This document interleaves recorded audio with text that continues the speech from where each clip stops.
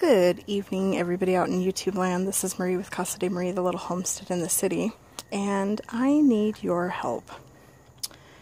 I just recently purchased some whole cracked corn from Big R for my feed for my chickens. There's some black oil sunflower seeds, some whole oats in there, and some split peas. I have this wonderful video for you guys, mixing all that stuff together to show you guys.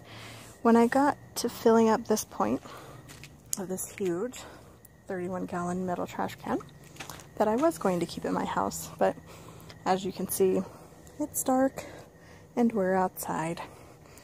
What I thought at first was maybe some sunflower seeds stuck up on the edges of the can. Is actually some corn weevils. This is probably one of those things I didn't really ever read about before when I was looking at getting chickens and everything that kind of came across it. You know, I read how to take care of them, bumblefoot, parasites, fleas, ticks, all those kinds of bugs like that. There's a little bit of white powder on there because I threw some food grade diatomaceous earth in there. But I will show you guys the bag here. I had to have my son carry them out. There's one whole bag that I'm not even going to try to open. I will actually take that back and get a new bag or just get my money back. But you can see down in there all those little black things. So needless to say, Marie has the heebie-jeebies.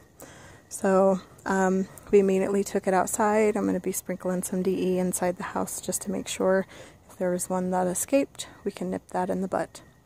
So, my question out there to you guys out in YouTube land is this safe?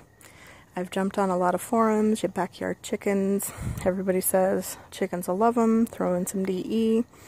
You know, I'm definitely going to take that back, but unfortunately, I made that whole big trash can of feed with my peas and sunflower seeds, and so I just need some help from you guys out there.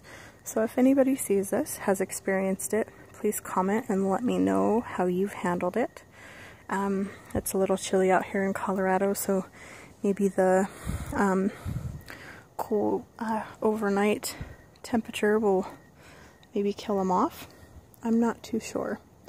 Gosh, there's so many of them. That's just really gross. So I'll be taking a shower before I go to bed tonight. I had my hands all up in it, mixing it up, so I could show you guys my wonderful, beautiful feed, and it is wonderful, beautiful feed. It just has weevils in it, so, yeah, you guys leave me a comment and let me know how you guys handle this on your homestead, and let me know what you guys do. I'd really appreciate any comments and your thoughts.